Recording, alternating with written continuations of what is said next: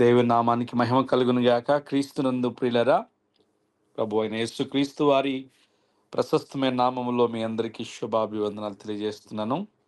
ఆత్మీయ క్షేమాభివృద్ధి కూడికలు 18వ దినానికి మిమ్మల్ని అందరినీ ప్రేమతో ఆహ్వానిస్తున్నాను. మరి 2-3 దినాల్లో ఈ 21 డేస్ ప్రేయర్స్ మనం కంప్లీట్ చేసుకోబోతా ఉన్నాం. దేవుడు మనందరి పక్షంగా చేస్తున్న మేళ్ళన్నిటిని బట్టి, ప్రాముఖ్యంగా ఆధ్యాత్మికంగా మనల్ని వెలిగించి, ప్రతిదినము తన వాక్యముతో మనల్ని బలపరుస్తూ, నూతన సంగతులు నేర్పిస్తూ, తన వాక్య ప్రత్యక్షతతో మనల్ని నింపుతున్న విధానాన్ని బట్టి నాతో పాటు మిమ్మల్ని బట్టి ప్రభుని స్తుతిస్తున్నాను. దేవునికి స్తోత్రం. అపోస్తుల కార్యాల గ్రంథంలో 5వ అధ్యాయంలో మనం ఉన్నాం. Please turn your Bibles to book of acts chapter 5, 5వ అధ్యాయం. నిన్నటి దినమందు 4వ అధ్యాయము ఆఖరిలో మనం ముగించుకున్నాం. 4వ అధ్యాయం ఆఖరిలో 36వ వచనం దగ్గరికి వచ్చేటప్పటికి, కూప్రాలో పుట్టిన లేవీయుడగు యోసేపు నక్క ఒకడుండెను. అతనికి అపోస్తులు హెచ్చరిక పుత్రుడని అర్థమించు బర్నబా అను పేరు పెట్టి ఉండిరి. అతడు భూమి గలవాడి ఉండి దానిని అమ్మి దాని వెల తెచ్చి అపోస్తుల పాదము యొద్ద పెట్టెను. సంఘము దేవుని యొక్క ఆత్మతో నింపబడిన తర్వాత సువార్త వ్యాప్తి చెందుతున్నప్పుడు 120 మంది 3,000 మంది అవటం చూసాం. 3,000 మందికి 5,000 మంది యాడ్ అవటం చూసాం. ఇట్లా ర్యాపిడ్గా చర్చ్ గ్రో అవుతున్నప్పుడు there is a moment of ఎంతూసాసిజం. అక్కడ ఒక అత్యుత్సాహంతో ప్రజలు నింపబడ్డారు. ఎంత అత్యుత్సాహం అవుతున్నారంటే, కేవలం దేవాలయంలో పరిచర్యలోనే మాత్రమే కాకుండా వారికున్న ఆస్తులను కూడా అమ్మి అపోస్తులకు ఇచ్చి సువార్తను వారు ప్రోత్సహిస్తున్నట్లుగా, అలాగే ఎవరైతే మరి ఆర్థికంగా కాస్త లేమిలో ఉంటున్నారో, సంఘాల్లో లోటు కలిగి ఉంటున్నారో వారికి ప్రోత్సాహకరంగా ఉంటున్న విధానాన్ని ఈ 4వ అధ్యాయంలో మనం చూస్తున్నాం. బర్నబా అన్న పేరుకు హెచ్చరిక పుత్రుడు అని ఇవ్వబడతా ఉంది. ఇంగ్లీష్లో సన్ ఆఫ్ ఎంకరేజ్మెంట్ అన్నటువంటి మాట ఉంది. తెలుగులో హెచ్చరిక అన్న మాట ఉపయోగించబడింది, కానీ ఇంగ్లీష్లో అయితే సన్ ఆఫ్ ఎంకరేజ్మెంట్ అన్నటువంటి మాట. అతడు భూమి గలవాడి ఉండి ల్యాండ్ లార్డ్ అనమాట. అతడు తనకున్నదంతా అమ్మిపెట్టి తీసుకొచ్చి అపోస్తుల పాదముల దగ్గర పెట్టాడు. ఇక్కడి వరకు బాగానే ఉంది. వాస్తవానికి 5వ అధ్యాయంలో అననీయ సఫీరా అనేటువంటి దంపతుల గురించి చెప్పడానికి ముందు లూకా బర్నబాను గుర్తు చేయడంలో ప్రాముఖ్యమైన ఉద్దేశాన్ని మనం జ్ఞాపకం చేసుకోవాలి. జనరాసిటీ అనే టాపిక్ గురించి మనం మాట్లాడుకుంటున్నప్పుడు ఇవ్వటము లేక దేవుని పరిచయకు సహకరించడం అన్న విషయాన్ని జ్ఞాపకం చేసుకుంటున్నప్పుడు ఇక్కడ ఇద్దరు వ్యక్తులను లేక 2 రకాల ఆ విధానాల్ని మనం చూస్తున్నాం. బర్నబా తనకున్నదంతా అమ్మి తీసుకొచ్చి అపోస్తుల పాదాల దగ్గర పెట్టాడు. అక్కడితో ఉంటే 5వ అధ్యాయం దగ్గరికి వచ్చేటప్పటికి అననీయ అను మనుషుడు తన భార్య అయిన సఫీరాతో ఏకమై పొలం అమ్మెను. ఇక్కడ ఈ యొక్క 5వ అధ్యాయంలో అననీయ సఫీరాల స్టోరీ మన అందరికీ సుపరిచితమే. ఈ 5వ అధ్యాయం దగ్గరికి వచ్చేటప్పటికి ప్రియులరా, ప్రాముఖ్యమైన విషయాన్ని మనం గుర్తుపెట్టుకోవాలి. ఆది సంఘములో ఫస్ట్ సిన్, మొదటి పాపము అనేది మనం ఇక్కడ చూస్తా ఉన్నాం. మొదటి పాపాన్ని మనం ఇక్కడ చూస్తా ఉన్నాం. అది ఏంటి అనేది ఈ 5వ అధ్యాయం అంతా మనం ధ్యానం చేస్తున్నప్పుడు చూస్తా ఉన్నాం.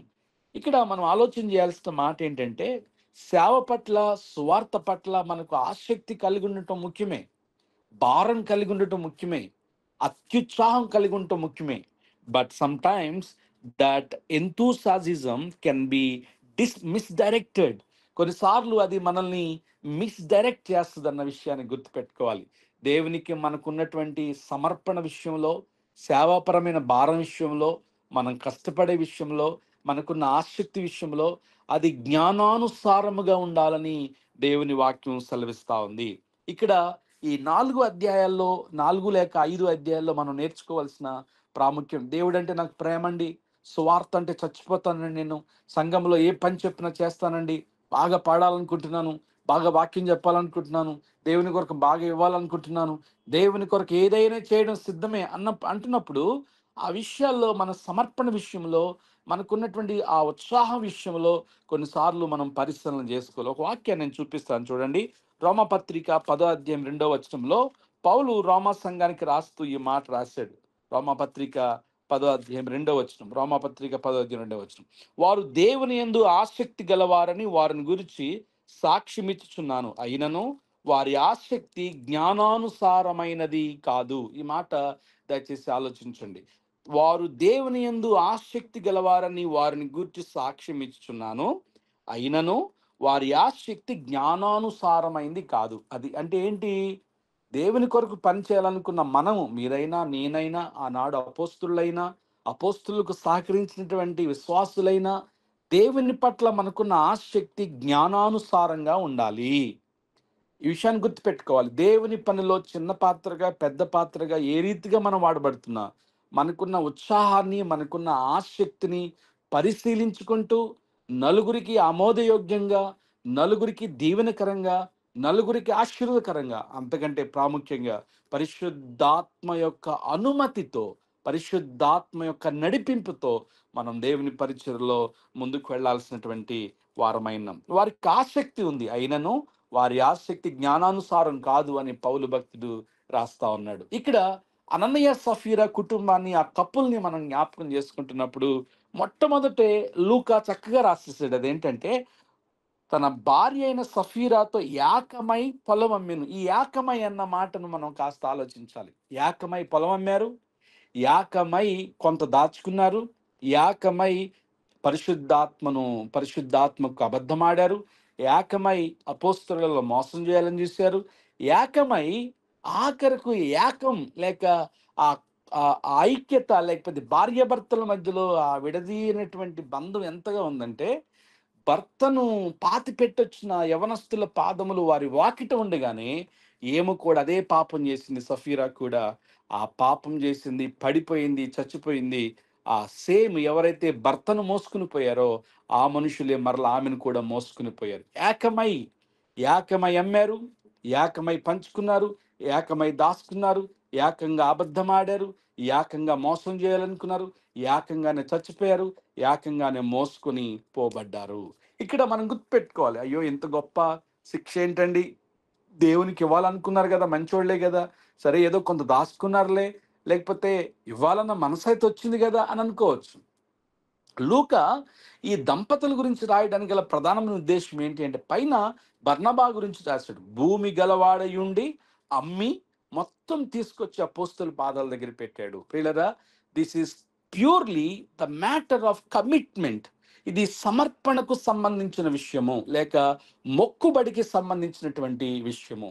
మనం ఎలా మొక్కుకుంటున్నాం, ఆ మొక్కుబడిని తీర్చే విషయంలో మనం ఎంతగా రాజీ పడిపోతున్నాం అన్న విషయాన్ని ఈ రాత్రి మనం ధ్యానం చేయాల్సినటువంటి వారమై ఉన్నాం. ఈ స్టోరీ అంతా మీకు తెలుసు. చాలా సార్లు, చాలా పర్యాయాలు మరి ఈ వాక్యాన్ని మనం ధ్యానం చేసుకున్నాం. భార్య ఎరుకనే వాడు దాని వెలలో కొంత దాచుకుని కొంత తెచ్చి అపోస్తుల పాదముల దగ్గర పెట్టెను. అప్పుడు పేతురు, అన్నయ్య, నీ భూమి వెలలో కొంత దాచుకుని పరిశుద్ధాత్మను మోసపుచ్చుటకు సాతాను ఎందుకు నీ హృదయమును ప్రేరేపించెను? అది నీ యొద్ద ఉన్నప్పుడు నీదే కదా, అమ్మిన పిమ్మట అది నీ వశమై ఉండలేదా? ఎందుకు ఈ సంగతి నీ హృదయంలో ఉద్దేశించుకొనుచున్నావు? నీవు మనుషులతో కాదు దేవునితో నీ అబద్ధమాడితు అని వానితో చెప్పెను. అననీయ ఈ మాటలు వినుచునే పడి ప్రాణమీయుడుగా వినిన వారందరికీ మిగుల భయము కలిగెను. ప్రియులరా, పరిశుద్ధాత్మ దేవునిని ఇక్కడ వేరొక రీతిగా మనం చూస్తున్నాం కదండి. అపోస్తల కార్యాలు 2వ అధ్యాయంలో ప్రారంభించబడిన పరిశుద్ధాత్మని యొక్క ప్రస్థానము, పరిచర్య, వారు భాషలతో మాట్లాడటము, స్వస్థత కార్యాలు జరగటము, పూర్ణ జ్ఞానముతో నింపబడి సద్దుకైలు పరిసేయులతో మాట్లాడటము, ఆ గిఫ్ట్స్ ఆఫ్ హోలీ స్పిరిట్ అనేటువంటిది డిఫరెంట్గా ఆపరేట్ చేయటం మనము గడిచిన 4 అధ్యాయాల్లో చూసాం. కానీ 5వ అధ్యాయం దగ్గరకు వచ్చేటప్పటికి పరిశుద్ధాత్మ దేవుణ్ణి వేరొక రీతిగా మనం చూస్తున్నాము. అర్థమైందండి? పరిశుద్ధాత్మ దేవునితో మనం ఎంత సీరియస్గా ఉండాలి, పరిశుద్ధాత్మ దేవునితో మనం ఎంతగా ఆయన ఔన్నత్యాన్ని, ఆయన వ్యక్తిత్వాన్ని, ఆయన గొప్పతనాన్ని ఎలా మనం కాపాడాలి అనేది ఈ యొక్క సంఘటన గురించి మనం నేర్చుకోవడానికి వీలవుతా ఉంది. ఇక్కడ మనం జ్ఞాపకం the church was completely in excitement. ఎంత ఎక్సైట్మెంట్తో ఉన్నారంటే, ఈ 11 మంది అపోస్తులు ఎక్కడికి వెళ్తుండే అక్కడికి ఓ జనం కుప్పలు కుప్పలుగా వస్తున్నారు. ఇంకా చెప్పాలంటే 5వ అధ్యాయంలో రాయబడింది, వాళ్ళు బజార్లో వెళుతుంటే వాళ్ళ నీడ పడాలని చెప్పి రోగులను తీసుకొచ్చి రోడ్డు ప్రక్కన వాళ్ళు పడుకోబెడుతూ ఉండేవాళ్ళంట. ఈ అపోస్తులు పోతూ ఉన్నప్పుడు వాళ్ళ నీడ పడంగానే చాలా మంది రోగగ్రస్తులు లేచి బాగుపడి స్వస్థపరచబడినట్లుగా అంతగా వాళ్ళు ఫేమస్ అయిపోయారు. ఎక్సైట్మెంట్ ఎక్కువైపోయింది. అక్కడ నేను ఆలోచన చేస్తా ఉన్నప్పుడు, కొన్ని ఆర్టికల్స్ చదువుతున్నప్పుడు, వాళ్ళు చేయదలుచుకుంది స్వార్థ పని దేవుడు వారికి ఆజ్ఞాపించింది వేగంగా ర్యాపిడ్గా చేయడం ప్రారంభించారు. అందుకని చాలా మంది వాళ్ళకున్నదంతా అమ్మేసుకున్నారంట. ఒకప్పుడు ఏదో స్కైలా పడిపోతుందంటే చాలా మంది వాళ్ళ భూములు అమ్మేసుకుని అవి చేసుకున్నారు చూసారా. అట్లా చాలా మంది అమ్మేసుకుని స్వార్థకు తీసుకొచ్చారు. ఎందుకంటే యేసుక్రీస్తు ప్రభువారు భూమి మీద ఉన్నప్పుడు రెండు మాటల గురించి వాళ్ళకి హెచ్చరించాడు. మొదటిది ఏంటి అంటే ఈ యెరూషలేము నాశనం అవ్వబోతా ఉంది, ఈ టెంపుల్ పూర్తిగా నేలమట్టం కాబోతా ఉంది అనేది ఒకటైతే, రెండోది నేను మరలా రాబోతున్నాను. Maybe my second coming will be very soon అని ప్రభు చెప్పాడు. ఈ ఈ 11 మంది శిష్యులు కూడా ఈ 2 హెచ్చరికలను, ఈ 2 డేంజర్ సైన్స్‌ని వాళ్ళు విని మనసులో పెట్టుకుని యేసుక్రీస్తు మరలా వచ్చేంత వరకు, లేక యెరూషలేము పడద్రోయే లోపులోనే మనం వేగంగా పని చేయాలని సూపర్ ఎక్సైటెడ్‌గా ఉన్నారు వాళ్ళు. హల్లెలూయా! కొత్త పరిచర్య అండి. చాలా ఎక్సైట్‌మెంట్‌తో ఉన్నారు. చేసిందల్లా సక్సెస్ అయిపోతుంది. చేసిన ప్రసంగం అంతా సక్సెస్ అయిపోతుంది. ప్రజలు వేవేలుగా వస్తున్నారు. హీలింగ్స్ జరుగుతా ఉన్నాయి. చెప్పాలంటే ఫైనాన్షియల్‌గా కూడా మంచిగా ప్రాస్పారిటీ వచ్చేసింది చర్చ్‌కి. వాళ్ళు పంచుకుంటున్నారు. వాళ్ళు చక్కగా ఇది చేసుకుంటున్నారు. అన్నీ కూడా బాగున్నాయి. ఇక్కడ ఒక అనుకోని దుర్ఘటన జరిగింది. అది సంఘానికి పరిశుద్ధాత్మ దేవుడు నేర్పించాలనుకుంటున్నటువంటి గొప్ప పాఠంగా ఈ రాత్రి మనం నేర్చుకోవాల్సినటువంటి వారమై ఉన్నాం. వాళ్ళు ఎక్సైట్మెంట్‌లో ఉన్నారు.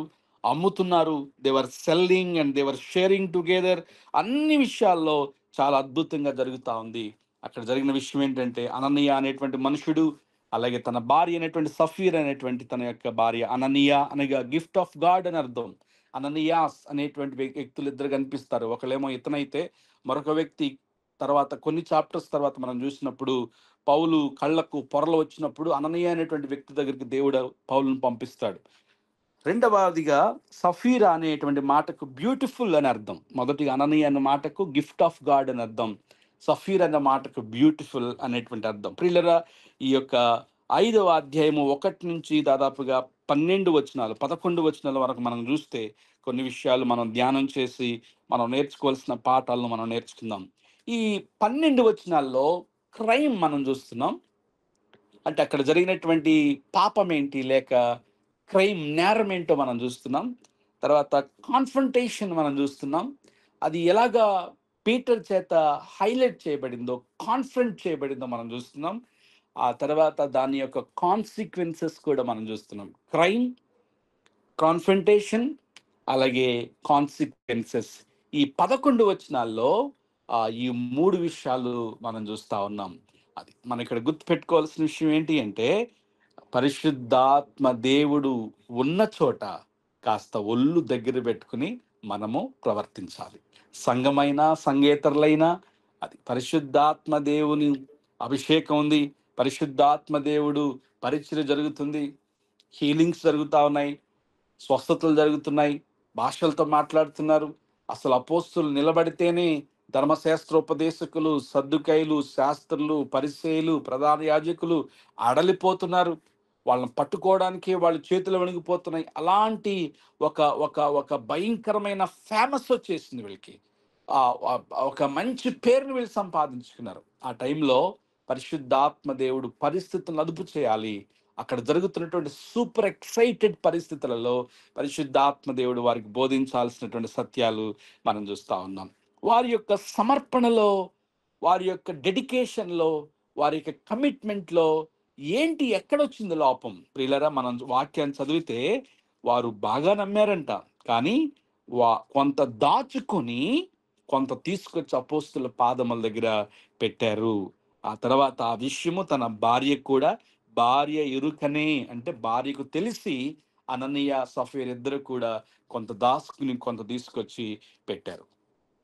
ఈ దంపతుల ద్వారా మనం నేర్చుకోవాల్సిన పాఠాలు ఎన్నో ఉన్నాయి. దేవుని సేవలో, దేవుని సేవకుల పట్ల మన వైఖరిలో, దేవుని సంఘం పట్ల మన వైఖరిలో చాలాసార్లు దశమ భాగాలు ఇచ్చే విషయంలో, మనం సమర్పించుకున్నటువంటి మొక్కుబడులు చెల్లించే విషయంలో కొన్నిసార్లు అండి, గర్భఫలం లేట్ అవుతున్నప్పుడు కొంతమంది మొక్కుంటారు. ప్రభువా, గర్భఫలం ఇవ్వగానే నేను వాడిని నీ పరిచర్యకి ఇచ్చేస్తాను, వాడిని నీ కొరకు పెంచుతాను. కానీ గర్భఫలం దేవుడు ఇచ్చిన తర్వాత వాడు బాల్యంలో బాగుంటాడు, హై స్కూల్కి వెళ్ళంగానే కాస్త లోకంతో తిరుగుతాడు. ఆ తర్వాత వాడు కనీసం చర్చికి కూడా రాకుండా లోకానుసారంగా జీవిస్తాడు. అలా జీవించినటువంటి కుటుంబాల్లో శాపం రావడం కూడా చాలా చోట్ల మనం చూస్తా ఉన్నాం. గుర్తుపెట్టుకోవాలి ప్రియులరా, సమర్పణ చాలా ప్రాముఖ్యం. అందుకే నేను చెప్తున్నాను, commitment is the part of worship కదా. సమర్పణ అనేది ఆరాధనలో ఒక భాగం. మనం చేతులెత్తి అర్పించుకుని హృదయపూర్వకంగా ఆరాధించడం ఎంత ప్రాముఖ్యమో, దేవుని సన్నిధిలో మనం ఇచ్చే నోటి మాట, ప్రభువా నువ్వు నాకు ఇది చేస్తే నేను నీకు ఇది ఇవ్వాలనుకుంటున్నాను, మీరు ఇది చేస్తే నేను ఇలా చేస్తాను, ఒక కూడికి పెట్టుకుంటాను, ఒక స్వార్థ మీటింగ్ పెడతాను, నీ పరిచర్కి ఎంత సహకరిస్తాను, ఎంత ఇస్తాను. మనము నోటి ప్రియులరా, ఒకవేళ మొక్కుకోకపోయినా పర్వాలేదు, కానీ మొక్కుకున్న తర్వాత మొక్కుబడులు చెల్లించకపోతే దానికి రెట్టింపు కాన్సిక్వెన్సెస్ని మనం చూస్తామన్న విషయాన్ని ఇక్కడ మనం తెలుసుకోవాల్సినటువంటి వారమై ఉన్నాం. రెండవదిగా మనం చూసినప్పుడు పేతురు యొక్క జీవితంలో అప్పటి వరకు ప్రసంగికునిగా మనం చూసాం పేతుర్ని గడిచిన 2 చాప్టర్స్లో. అలాగే హీలింగ్ చేస్తున్న వ్యక్తిగా మనం చూస్తున్నాం. మంచి డిబేట్ చేస్తున్నటువంటి వ్యాఖ్యాతగా మనం చూస్తున్నాం. ఇక్కడ మనం చూస్తే Peter was operating the gift of discernment. ఆత్మ ద్వారా నింపబడి వివేచన వరము కలిగిన వాడిగా పేతురుని మనం ఇక్కడ 5వ అధ్యాయంలో మనం చూస్తున్నాం. ఆలోచించారా ఈ పాయింట్ ఎప్పుడన్నా మీరు? పేతురికి ఎవరు ఎవరు బయలుపరిచారు ఈ విషయాన్ని? పేతురు ఎలా చెప్పగలుగుతున్నాడు? అననయ్య, ఎంత కమ్మావు నువ్వు అసలు? నిజంగానే ఇంతగా అమ్మావా? ఎందుకు మమ్మల్ని మోసం చేస్తున్నావు? పరిశుద్ధాత్మ దేవుని దగ్గర ఎందుకు నువ్వు అబద్ధం ఆడుతున్నావు? కొంత దాచుకుని కొంత తీసుకొచ్చావు అని పేతురు సమస్తము ఎరిగిన వాడిగా, దాన్ని ఏమంటామంటే స్పిరిట్ ఆఫ్ డిజర్న్మెంట్ అంటాం, వివేచన వరము కలిగిన వాడిగా పేతురు ఇక్కడ కనిపిస్తున్నాడు. Peter was operating the gift of discernment. పరిశుద్ధాత్మ యొక్క వరములలో ఒక వరమైనటువంటి వివేచన వరము కలిగిన వాడిగా ఆయన ఇక్కడ కనిపిస్తున్నాడు. ప్రియులరా, అననీయ సఫీరా చేసిన పాపాలు 2 ఇక్కడ మనకు కనిపిస్తున్నాయి. మొదటి ఏంటంటే దేవర్ లైడ్ టు ద హోలీ గోస్ట్. పరిశుద్ధాత్మకు వ్యతిరేకంగా అబద్ధమాడారు వాళ్ళు. రెండవదిగా దేవర్ trying to deceive the apostles. అపోస్తులను మోసం చేయాలని చూచారు. ఒకటేమో పరిశుద్ధాత్మ దేవునికి అబద్ధం ఆడారు. రెండవది ఎవరికైతే ఇవ్వాల్సిందో వాళ్ళకి ఇవ్వకుండా కొంత దాచుకుని ఆ లోభమును చూపెట్టుకుని వారు మోసం చేయడానికి ప్రయత్నం చేశారు. మరొక పాఠం ఏంటంటే ఈ భార్య గురించి ఖచ్చితంగా మనం నేర్చుకోవాల్సిన వారమేనో. సఫీరా ఎంత గొప్ప భార్య అంటే, భర్త చనిపోయాడు, అక్కడ పరిస్థితి ఎలా ఉండుండొచ్చు? పేతురు మాట్లాడుతుండగానే ఆయన పడి ప్రాణం విడిచినని ఉంది బైబిల్లో. అంత దుర్ఘటన జరిగినప్పుడు, అంత భయంకరమైన షాకింగ్ ఒక పరిస్థితి జరిగినప్పుడు ఈమె పాఠం నేర్చుకోలేదు ఎందుకు? లేక భయం కలగలేదు ఎందుకు ఈమెలో? అయ్యో, నేను అప్పుడే చెప్పానే, లేకపోతే ఇలా చేయకుండా ఉంటే బాగుండేదే, మొత్తం తీసుకొచ్చి అపోస్తులకి ఇస్తే బాగుండేదే, ఎందుకు కొంత దాచుకున్నాం, ఎందుకు అబద్ధం ఆడాం అని బుద్ధి తెచ్చుకోలేదు ఈ భార్య. ఏ రీతికైతే అననీయ మాట్లాడాడో అదే విధంగా ఆ భార్య కూడా మాట్లాడింది. ప్రియులారా, దేవర్ కపుల్ ఆఫ్ క్రైమ్ అంటారు. దేవర్ టుగెదర్ ఇన్ దట్ క్రైమ్. ఆ నేరంలో వాళ్ళు ఇరువురు కూడా ఏకమై ఉన్నారు, ఏకాత్మ కలిగి ఉన్నారు. ఇలాంటి భార్య భర్తలు మనం చూస్తాం కదా చాలా చోట్ల. సుఖంలో ఎలా ఉంటారో క్రైమీలో కూడా అలా ఉంటారు. క్రైమ్లో కూడా ఆ కళ్ళుతో మాట్లాడుకుంటారు కొంతమంది భార్య భర్తలు. ఇక్కడ సఫీరా యొక్క పరిస్థితి లోపల ఉందంట. ఈ ఎవరైతే వెళ్ళి సమాధి చేసి వచ్చారో వాళ్ళు ఇంకా వాకిట్నే ఉన్నారు. మేబీ వాళ్ళు కాళ్ళు కడుక్కుంటున్నారేమో. పేతురు అపోస్తులు అక్కడే ఉన్నారు. ఆ సఫీరా కూడా అదే అబద్ధం ఆడింది.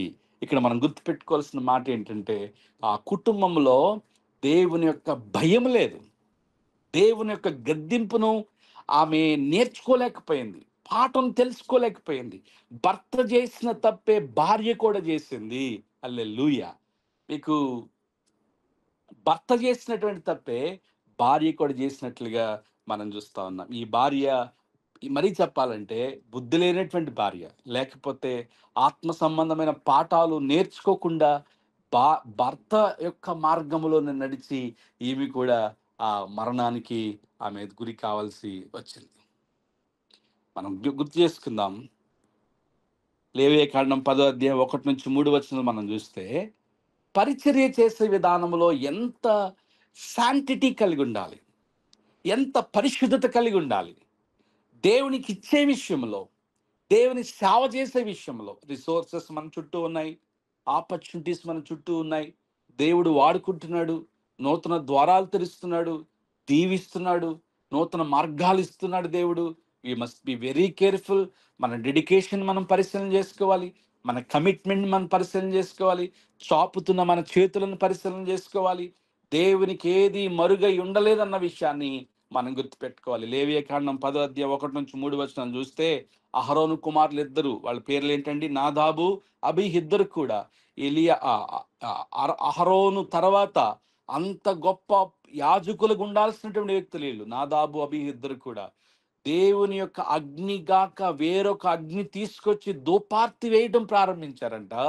దేవుని యొక్క అగ్ని వారి మీదకి దిగిరాగా వాళ్ళు అగ్నికి ఆహుతులైపోయారు. అది పరిచర్యలో నిలబడుతున్నప్పుడు, పరిశుద్ధమైనటువంటి పుల్పిట్ దగ్గర నిలబడుతున్నప్పుడు, పరిచర్యలో వాడబడుతున్న మీరు కానివ్వండి, నేను కానివ్వండి, దేవుని పిల్లలై మనం అందరం కూడా ఒళ్ళు దగ్గర పెట్టుకుని జాగ్రత్తగా పరిశుద్ధత కలిగి మన నోటి మాటను, మన ప్రవర్తనను, మన ఆలోచనను, అదే అందుకని శాంటిటీ అనేటువంటి మాట దేవుని పరిచర్లో ఏది పడితే అది చేయడానికి లేదు, ఎలా పడితే అలా ఉండటానికి వీల్లేదు. దీనికి కొంచెం రూల్స్ ఉంటాయి, కొంచెం రెగ్యులేషన్స్ ఉంటాయి. వాక్యానుసారంగా పరిశీలన చేసుకుని ముందుకెళ్లాల్సినటువంటి అవసరం ఉంది. వీళ్ళు ఇవ్వాలనుకున్నారు, బానే ఉంది, అమ్మారు, బానే ఉంది, కానీ కొంత దాచుకున్నారు. అక్కడ కూడా ఒకడు ఒప్పుకుంటే బాగుండేదేమో.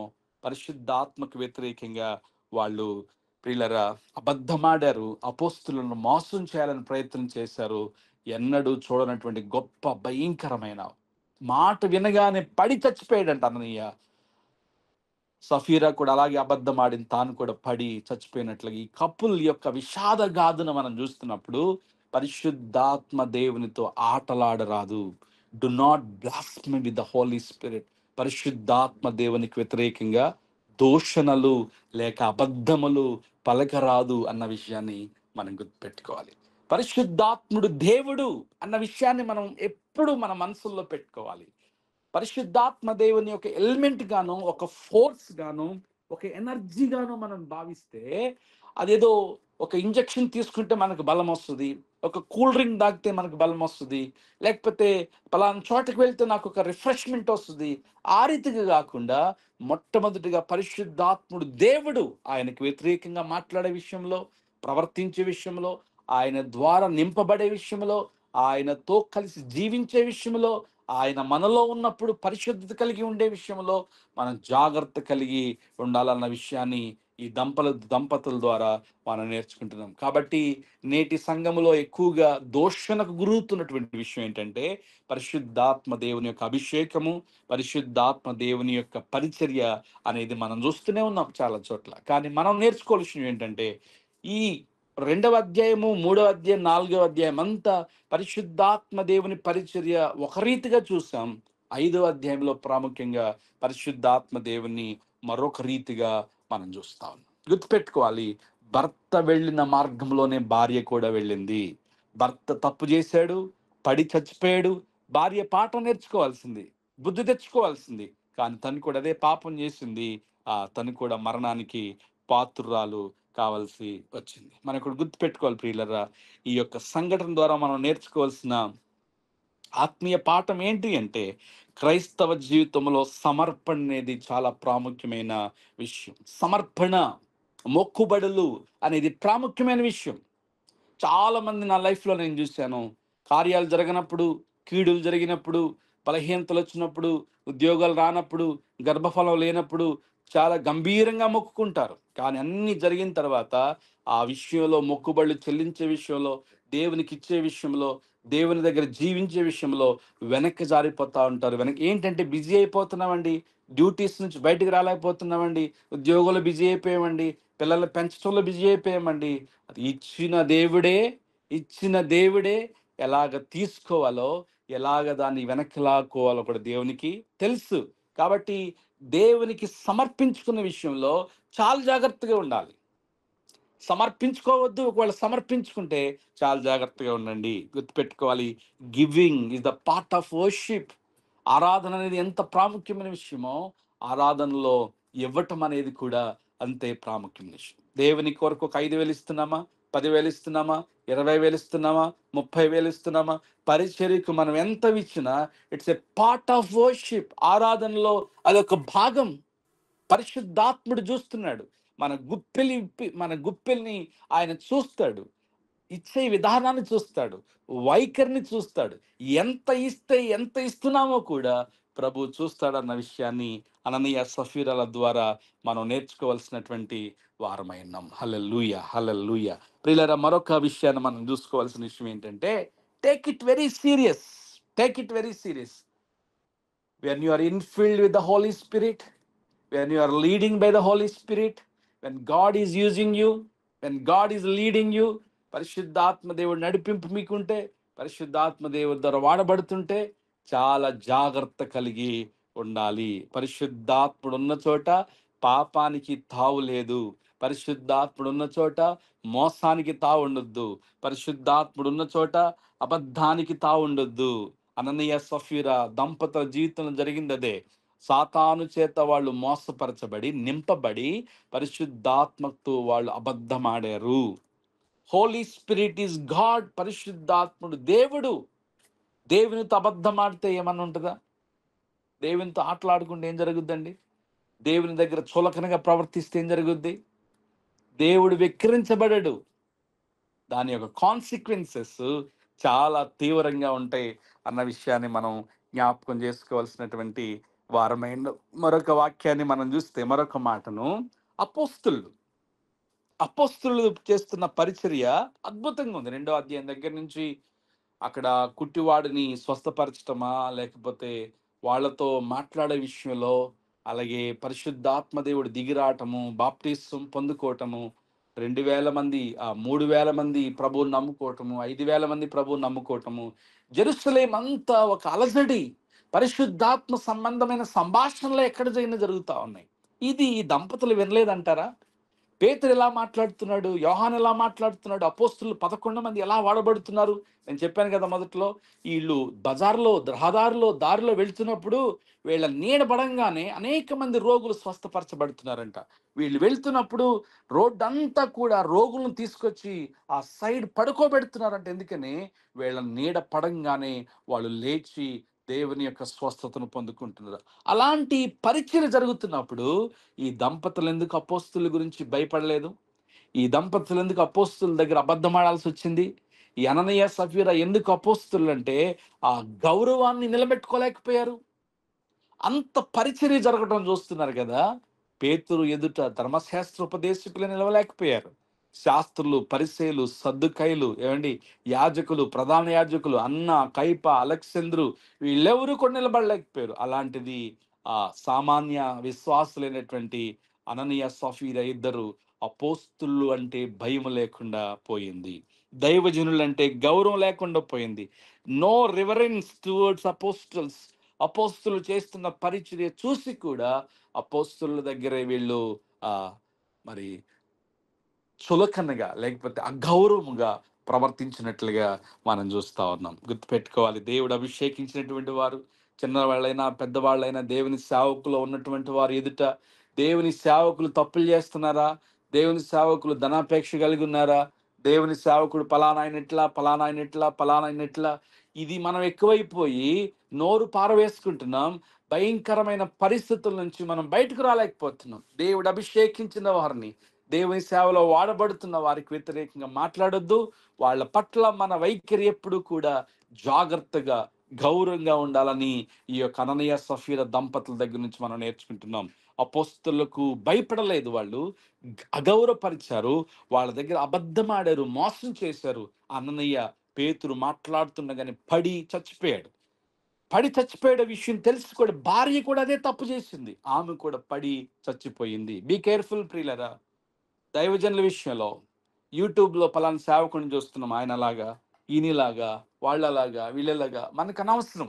మాట్లాడకపోవటమే మనకు శ్రేయస్కరం, మనకు క్షేమం. కాబట్టి ఈ విషయాన్ని కూడా మనం నేర్చుకుందాం. This couple teachers about lying and deceiving. ఈ దంపతులు ఇద్దరు కూడా 2 పాఠాలు మనకు నేర్పిస్తారు. అదేంటంటే, ఒకటేమో అబద్ధం ఆడటం, రెండవదేమో మోసం చేయటం. ఈ ఇద్దరు క్రైస్తవులయ్యుండి, విశ్వాసులయ్యుండి, మరి మనం ఇక్కడ గుర్తుపెట్టుకుంటున్న విషయం ఏంటంటే, క్రైస్తవులయ్యుండి, విశ్వాసులయ్యుండి, దేవుని పరిచర్యను చూస్తూ ఉండి కూడా దే వర్ టాకింగ్ అబౌట్, వీళ్ళు చేస్తుంది ఏంటి అంటే అబద్ధము, అలాగే మోసం. అంటే అనుకోవచ్చు, this church is not perfect church. ఈ చర్చిలో అబద్ధం ఆడోళ్ళు ఉన్నారు, మోసం చేసేవాళ్ళు ఉన్నారు. అపోస్తులు 4 అధ్యాయాలు మనం చూసినప్పుడు ఇంటింటా ఏక మనసుతో ఏక ఆత్మతో నింపబడుతున్నారు, ఏకతాత్పర్యము ఏకభావము పంచుకుంటున్నారు, అమ్ముకుంటున్నారు, తింటున్నారు, ఓ రొట్టె విరుస్తున్నారు, ప్రార్థనలు చేస్తున్నారు, పరిచర్య అద్భుతంగా జరుగుతుంది. అప్పుడు పూర్వం మన మీటింగ్స్కి వెళ్ళినప్పుడు 3 days అక్కడే ఉండి భోజనాలు, వాక్యాలు, పాటలు, ఎంత సందడిగా ఉండేది. అంతకంటే మంచి వాతావరణం అక్కడ ఉంది, అంతకంటే మంచి వాతావరణం. కానీ ఈ ఇద్దరు దంపతులు మాత్రం ఏమనాలి వీళ్ళని, అంత చక్కని పరిచయం జరుగుతున్న వారు అమ్మిన దాంట్లో కాస్త దాచుకుని అబద్ధమాడారు. రెండోది మోసం చేశారు. ప్రియులరా, భర్త తప్పు చేశాడంటే భార్య కూడా ఏకీవించింది. కొంతమంది భార్య భర్తలను బైబిల్లో మనం చూసినప్పుడు భార్య చేసిన తప్పే భర్త కూడా చేసి పాపములో పడిపోయారు. కొన్ని చోట్ల మనం చూస్తే భార్య తప్పు చేసింది, భార్యను ఆ, భార్యతో ఏకీభవించి తాను కూడా పాపం చేసి తన యొక్క రక్తము కుక్కల చేత నాకించుకున్నాడు ఒక రాజు. మరొక వ్యక్తి, జస్ట్ దావీదు ఏం చేశాడంటే, బాబు నీ దగ్గర గొర్రెలకు బొచ్చు కత్తిరించే వాళ్ళు ఉన్నారు కదా, కొంత పంపించు అంటే నాబాల్ అన్నాడు, ఎవడవయ్యా నువ్వు అన్నాడు. దావీదు ఆ మాట తెలుసుకుని భయంకరమైన కోపద్రికుడై వాడిని నాశనం చేయడానికి వస్తున్నాడు. ఆ నాబాలు భార్య, తన పేరు అబీగైల్ కదా, ఎంత చక్కని భార్య అంటే తన యొక్క భర్త మూర్ఖుడు అని తెలుసుకుందంట, అజ్ఞాని అని తెలుసుకుందంట. ఇక్కడ చూడండి, అననీయ సఫీరలు ఇద్దరు భార్య భర్తలు, భర్త చేసిన తప్పే భార్య కూడా చేసింది, ఇద్దరు పడి చచ్చిపోయారు. ఇక్కడ నాబాలును మనం చూస్తాం, అబీగైల్ని మనం చూస్తాం. నాబాలు ఆల్రెడీ తప్పు చేసేసాడు, ఆ తప్పును సరిదిద్దడానికి అబీగైలు పూర్ణ జ్ఞానముతో నింపబడి కోపద్రేకుడై వస్తున్నటువంటి దావీదుకు ఎదురుగా వెళ్ళి సాష్టాంగ నమస్కారం చేసి తన తప్పు తాను ఒప్పుకొని సమాధానం కలిగి ఉందంట. హల్లెలూయా. అలాంటి భార్య భర్తలు కావాలండి. కుటుంబాలు నిలబడాలంటే, కుటుంబాల్లో క్షేమం కలగాలంటే, కుటుంబాలు ఆశీర్వదించబడాలంటే ఇద్దరు అది చూడండి, ఏకమై అమ్ముకున్నారు, ఏకమై అబద్ధం ఆడారు, ఏకంగా మోసం చేశారు, ఏకంగానే చచ్చిపోయారు. కుటుంబం లేదు ఇంకా. కానీ ఆ పాత నిబంధనలు ఆ కుటుంబాన్ని మనం చూస్తాం. భర్త తప్పు చేశాడు, భయంకరమైన శాపం రాబోతుంది, దావీదు సమూలంగా నాశనం చేయడానికి వస్తున్నాడు. అది తెలుసుకున్నటువంటి భార్య అబీగైలు తన భర్త మూర్ఖుడని తెలుసుకుని, అజ్ఞానంతో మాట్లాడని తెలుసుకుని, రాజు రాబోతున్నాడని తెలుసుకుని దావీదుతో సమాధానం పడటానికి పరుగు పరుగున వెళ్ళి, అక్కడ మనం చూస్తే ఎంతో సంయోచితంగా మాట్లాడదు కదా అబీగైలు. ఎంత అద్భుతమైనటువంటి దంపతులు ప్రియులారా. ఈ కాంబినేషన్ ఎక్కడైతే ఉంటుందో ఆ కుటుంబాలు దీవించబడతాయి. అది కొన్ని చోట్ల భర్త తప్పు చేయొచ్చు, భార్య సరి చేయాలి. కొన్ని చోట్ల భార్య తప్పు చేయొచ్చు, భర్త సరి చేయాలి. కొన్ని విషయాల్లో భార్య గొప్పగా ఉండొచ్చు, భర్త బలహీనంగా ఉండొచ్చు. ఒకరినొకరు సరి చేసుకోవాలి, ఒకరినొకరు ప్రార్థించుకోవాలి, ఒకరు చేసిన తప్పులోంచి మరొకరు పాఠం నేర్చుకోవాలి. అననీయ సఫీరలు ఇద్దరు కూడా ప్రియులరా, దేవర్ మోడల్, దేవర్ మోడల్. వాళ్ళు ఒక మోసపూరితమైనటువంటి దంపతులకు ఒక ఉదాహరణగా ఉన్నారు. కొన్ని కుటుంబాల్లో కపటము, లోభము, ఏదో సంపాదించుకోవాలి, ఏదో సంపాదించుకోవాలి, ఏదో సంపాదించుకోవాలి. దేవుడు ఇచ్చాడన్న విషయం మర్చిపోతారు, దేవుని కృపను మర్చిపోతారు, దేవుడిస్తున్న ప్రతిదాన్ని మర్చిపోతారు. దాచి దాచి దాచి దాచి దాచి దాచి ఆఖరికి ఏం జరుగుద్దాయి అంటే తినడానికి యోగ్యతకో లేకుండా ఎవరో అనామకులు వచ్చి వారి ఆస్తిపాస్తుల్ని తింటారు. ప్రియులరా, ఇక్కడ మనం గుర్తుపెట్టుకోవాల్సిన మాట ఏంటంటే, దేవుడిచ్చాడు, దేవునికి ఇచ్చే విషయంలో మీ హస్తాలు ఖర్చు చేయొద్దు, సమృద్ధిగా ఇవ్వండి. దేవునికి ఇవ్వాలని మనసు కలిగితే, మ్రొక్కుబడి మీకుంటే, సమర్పణ మీకుంటే, అననీయ సఫీరాల వల్లే మిమ్మల్ని మీరు మోసం చేసుకోవద్దు, భవిష్యత్తును మోసం చేయొద్దు. ఎందుకంటే పరిశుద్ధాత్మకు మరుగైనది ఏది కూడా లేదు. ప్రియుల తర్వాత జరిగిన కాన్సిక్వెన్స్ ఏంటంటే 11వ వచనంలో వాళ్ళు అపోస్తలులు, అక్కడున్న వాళ్ళందరూ కూడా ఆ సంఘటనలు చూసి మిగుల భయపడెను. ఇక్కడ నుంచి అపోస్తలుల యొక్క ప్రయాణము డిఫరెంట్ వేలో మనం చూస్తాం. అప్పటి వరకు పరిశుద్ధాత్మ అభిషేకము, భాషలతో మాట్లాడటము, స్వస్థపరచబడటము, కుంటి గుడ్డివాడు మొట్టమొదటి హీలింగ్ మనం చూసాం. ఆ టెంపుల్‌లో జరిగినటువంటి సంభాషణ మనం చూసాం. భయంకరమైనటువంటి పరిస్థితి మనం చూస్తూ వచ్చాం. కానీ ఇక్కడి నుంచి ఎప్పుడైతే అపోస్తలుల యొక్క ప్రెజెన్స్‌లోని ఒక క్రిస్టియన్ ఫ్యామిలీ మొట్టమొదటిగా చచ్చిపోయారో, అక్కడ నుంచి అపోస్తలులంటే భయం పెరిగింది. పరిశుద్ధాత్మ దేవుడంటే భయం పెరిగింది.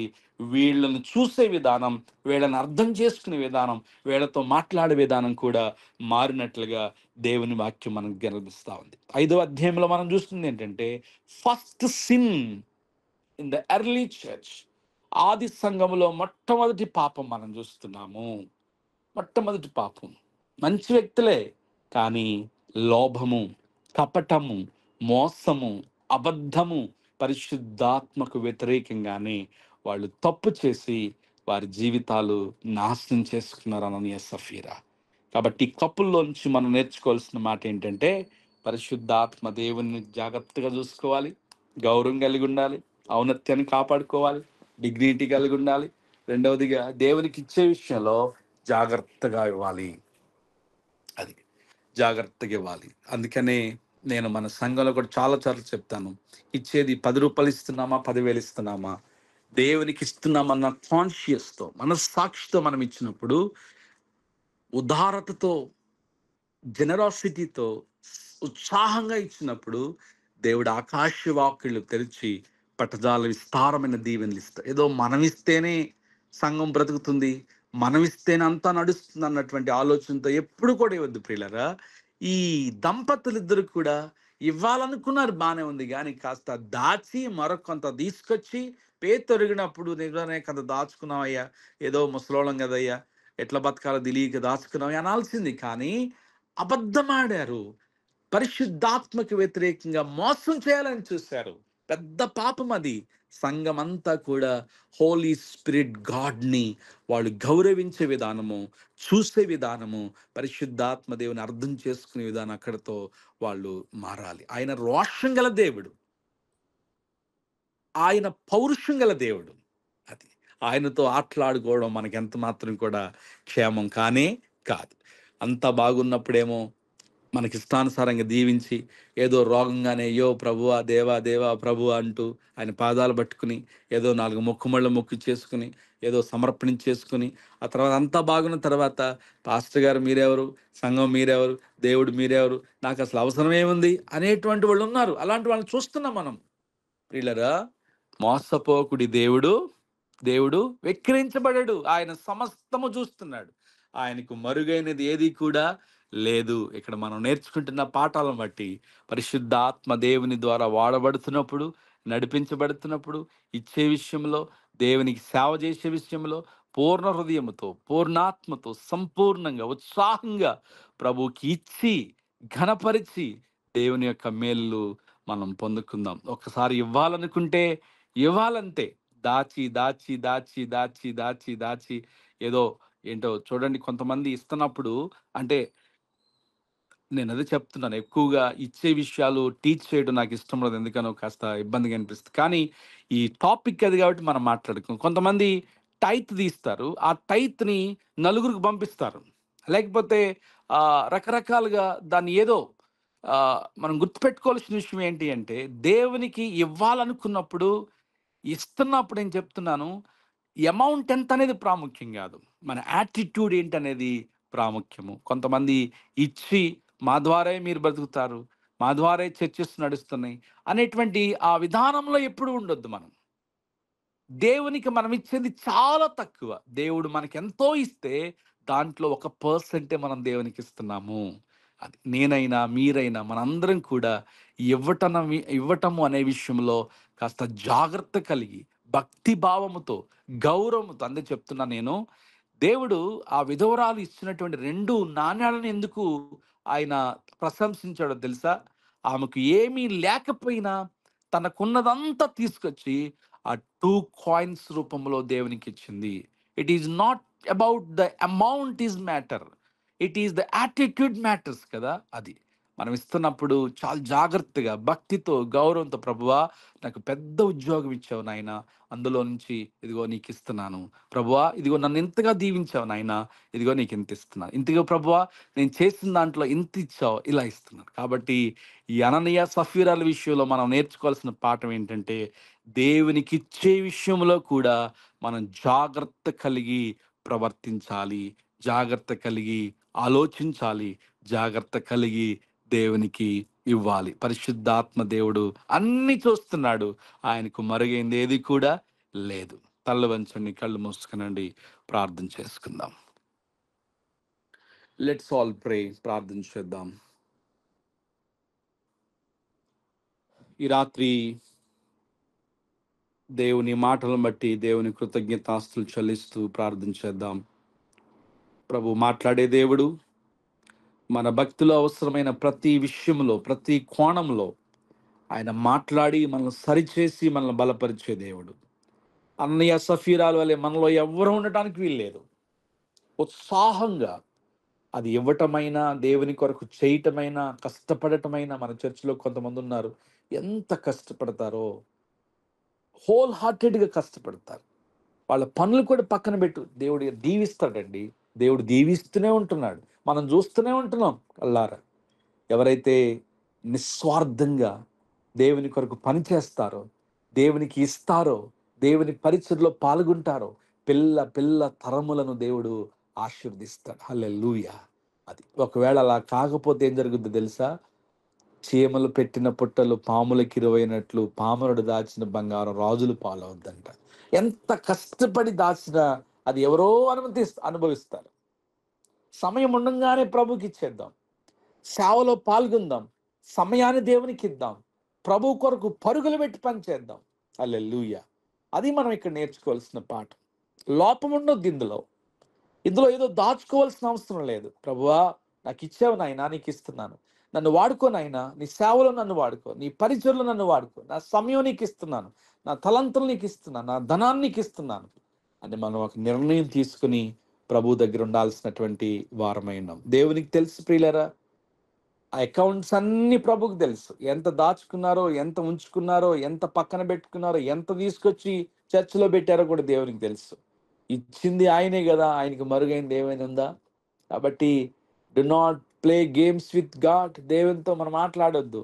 మనం మనం వెక్కిరించబడతాం ఒకరోజు. ఆయన సర్వశక్తిమంతుడు, ఆయన సర్వజ్ఞుడైన, ఆయనకు మరుగైంది ఏది కూడా లేదు. ప్రార్థన చేసుకుందాం. కృపగలగా మా తండ్రి, సర్వశక్తిమంతుడా, జీవము గల మా దేవా, మీకు స్తోత్రాలు.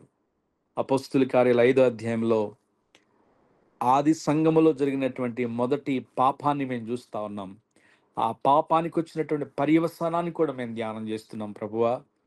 అక్కడ జరుగుతున్నటువంటి విస్తారమైన సువార్త పనిలో, ఇచ్చే విషయంలో అననీయ సఫీరాలు చేసినటువంటి ఆ పాపం, మోసం, అబద్ధం వారి మీదికి మరణాన్ని తీసుకొచ్చిందన్న విషయాన్ని, హెచ్చరికను మాకు మీరు వినిపించినందుకే మీకు స్తోత్రాలు తండ్రి. అపోస్తలుల యొక్క స్వార్థ ప్రయాణంలో ఇదొక పిడుగు లాంటి సంఘటన ప్రభువా. ఆనాడు వాళ్ళు లేక ఈనాడు మేము ఇందులో నుంచి నేర్చుకోవలసిన ఆత్మీయ పాఠం ఎంతో ఉంది తండ్రి. ఎంత ఇస్తుంటే మేమెంత నీకు ఇవ్వగలుగుతున్నాం, నీవు మమ్మల్ని ఎంతగా ఆశీర్వదిస్తుంటే నీకు తిరిగి మేము ఎంతగా ఇవ్వగలుగుతున్నాం అనేది నేటి ప్రశ్న నాయన. తండ్రి నీ పరిచర్యలో ప్రభువా, మీరు మాకు ఇచ్చిన సమయం అవ్వచ్చు, మీరు మాకు ఇచ్చిన తలాంతులు అవ్వచ్చు, మీరు మాకు ఇచ్చిన ఆయుష్ అవ్వచ్చు, మీరు మాకు ఇచ్చిన ఆరోగ్యం అవ్వచ్చు, మీరు మాకు ఇచ్చిన ఆర్థిక పరమైన పరిస్థితి ఏదైనా కావచ్చు. Help us lord. నిస్వార్థంగా నీ కొరకు ఉండడానికి సహాయం చేయండి. పూర్ణ హృదయముతో నీ కొరకు పనిచేయడానికి సహాయం చేయండి ప్రభువా. బద్ధకస్తులుగా, నిర్లక్ష్యంతోనూ, లోభముతోనూ, కపటముతోనూ నాయన చెడు మనస్సులు మాలో రాకుండా ప్రభు పూర్ణ హృదయముతో, పూర్ణ వివేకముతో మేము ప్రవర్తించడానికి సహాయం చేయండి ప్రభువా. నాయన అననీయ సఫీరాలు చేసిన పాపమేది మాలో లేకుండా తండ్రి, ఆయన ఇదిగో మేము కూడా పరిచర్యలో కొరతలో ఉన్నాం, ప్రారంభంలో ఉన్నాం, పునాదులు వేస్తున్నాం ప్రభువా. మేము ఎక్కడ కంట్రోల్ చేయబడాలో, ఎక్కడ ఆపరేట్ చేయబడాలో, ఎక్కడ మేము నియంత్రించబడాలో అక్కడ నీ ఆలోచన మాకు చెప్పి ప్రభువా, మాకున్నటువంటి ఆలోచనలు, మాకున్న తలంపులు, మా భారము, మా ఆసక్తి జ్ఞానానుసారముగా ఉండినట్లుగా సహాయం చేయండి తుదుకు నా ప్రభువ, నీ కొరకు మహిమకరమైన సంఘము కట్టబడినట్లుగా, మహిమకరమైన పరిచర్య, తరతరములకు దీవెనకరమైన పరిచర్య కట్టబడినట్లుగా సహాయం చేయండి అయినా. ఈ రాత్రి కార్యక్రమంలో పాల్గొన్న మా ప్రియులందరినీ మీరు ఆశీర్వదించండి. ప్రతి కుటుంబాన్ని పేరు పేరు వరుసన మీరు దీవించండి ప్రభువ. ఏ కుటుంబంలో ఏ అవసరం ఉందో ఈ రాత్రి మీరు దృష్టించండి, దయచేపండి ప్రభు, దయ చూపించండి నాయన. మీకు స్తోత్రం. బలహీనలను మీరు ముట్టండి, స్వస్థపరచండి. ఈ రాత్రి ప్రతి బలహీనపడిన శరీరము బాగు చేయబడును గాక, స్వస్థపరచబడును గాక. ఆరోగ్యమేమని వేడుకుంటున్నాం ప్రభు, నీకు స్తోత్రాలు, వందనాలు తండ్రి. ఈ సండే జరగబోతున్న హార్వెస్ట్ ఫెస్టివల్ కొరకు మరొకసారి ప్రార్థన చేస్తున్నాం ప్రభువ. అనేక మందిని మీరు సిద్ధపరచండి నాయన, అనేక మందిని మీరు తోడుకురండి ప్రభువ. అయ్యా నాయన, సమయానుకూలంగా ప్రారంభించబడి సమస్తము సమయానుకూలంగా జరగడానికి సహాయం చేయండి. ఎవరు లేటుగా రాకుండా సమయానుకూలంగా రావడానికి సహాయం చేయండి. చక్కని ఆరాధనలో ప్రభువా, చక్కని వాక్య పరిచర్య ద్వారా మేమందరము బలపరచబడినట్లు సహాయం చేయండి. పరిశుద్ధాత్ముడా, మీరు దిగిరండి నాయన, మీరు దిగిరండి నాయన. హాల్ అంతా నీ మహిమతో మీరు నింపండి ప్రభువా. కొత్త ఆత్మలను నడిపించండి ప్రభువా. కొత్త కుటుంబాలు మీరు నడిపించండి. ఆ బ్యానర్స్ వల్ల కానీ, వాల్ పోస్టర్స్ వల్ల కానీ నాయన, సోషల్ మీడియా వల్ల కానీ అనేక మందిని మీరు ఆకర్షించమని వేడుకుంటున్నాం ప్రభువా. ఈ హార్వెస్ట్ ఫెస్టివల్ ఒక బ్రేక్ త్రూని తీసుకురావడానికి కృప చూపించండి. క్రిస్మస్ సీజన్ కొరకు మమ్మల్ని సిద్ధపరచడానికి సహాయం చేయండి ప్రభువా. కష్టపడి అనేక ఆహార పదార్థాలు సిద్ధపరుస్తున్న మా ప్రియ సహోదరి సహోదరులందరినీ మీరు ఆశీర్వదించండి ప్రభు. ఎంత ఇన్వెస్ట్ చేస్తున్నారో దానికి నూరంతల ఫలముని మీరు అనుగ్రహించండి నాయన. ఎంత నాయనా నీ నామ మహిమ కొరకు విత్తుతున్నారో ఆ యొక్క విత్తనములన్నిటి మీరు దీవించండి ప్రభువా. నిర్గమాకాండంలో మీరు సెలవిచ్చినట్లుగా సంవత్సరంత మందు ఆ యొక్క పంట సంగ్రహపును పండుగను మీరు ఆచరించమని సెలవిచ్చినట్లుగా ప్రభువా, మీరు మాకు ఇచ్చిన పంటలు, పాడి, ఆహారము, పదార్థములు అన్నిటి విషయంలో ప్రభువా నీకు కృతజ్ఞత పూర్వకంగా ఇచ్చే కృపను మాకు ఇవ్వండి నాయన. తండ్రి నీకు స్తోత్రాలు. ప్రతి వారికి కావలసిన ఆర్థికపరమైన దీవెన అనుగ్రహించండి. ఎవరు స్ట్రగుల్ అవ్వకుండా మీరు సహాయం చేయండి ప్రభువా. నీకు వందనాలు, స్తోత్రాలు. సండే జరగబోతున్న కార్యక్రమం అంతటిని బట్టి మీరు మహిమను పొందుకోండి ఆయన. మ్యూజిక్ని బట్టి మీకు స్తోత్రాలు, సౌండ్ బట్టి మీకు స్తోత్రాలు, కెమెరా రికార్డింగ్స్ని బట్టి మీకు స్తోత్రాలు, అన్నిటికంటే ముఖ్యంగా పవర్ సప్లైని బట్టి మీకు స్తోత్రాలు. రాబోతున్నటువంటి నాయన దైవజనరాలు విమలారెడ్డి గారిని బట్టి, అలాగే నీ సేవకులు రవీంద్ర గారిని బట్టి మీకు స్తోత్రాలు. అయ్యా నీ పరిచయలో వాడబడుతున్న మమ్మల్ని అందరిని దర్శించండి నాయనా, నీకు స్తోత్రాలు. నీ నామ మహిమ కొరకు ఘనమైన పరిచర్య ఘనముగా క్రమముగా నీకు మర్యాదగా జరిగినట్లుగా సహాయం చేయమని ఈ రాత్రి 18వ కూడికలో మీరు మాతో ఉన్నందుకే మీకు స్తోత్రాలు తెలియజేస్తూ, నీ మాటల ద్వారా ప్రార్థన ద్వారా ప్రతి కుటుంబాన్ని మీరు ఆదరించినందుకు ఆశీర్వదించినందుకు మీకు స్తోత్రాలు. పడుకుంటుండగా మంచి నిద్రను మంచి విశ్రాంతిని మాకు అనుగ్రహించండి. ఉదయకాలం లేవనెత్తండి, నిన్ను స్తుతించి మా పనులు మేము చేసుకోవడం తగిన సహాయం అనుగ్రహించమని మమ్మల్ని అందరినీ చేతులకు అప్పగిస్తూ యేసు నామములో ప్రార్థిస్తున్నాము తండ్రి. ఆమేన్. మన తండ్రి అయిన దేవుని ప్రేమ, కుమారుడైన క్రీస్తు కృప, పరిశుద్ధాత్మ దేవుని సహవాసము సమాధానము సన్నిధి మనందరికీ సదాకాలము తోడయుండునుగాక. ఆమేన్, ఆమేన్, ఆమేన్.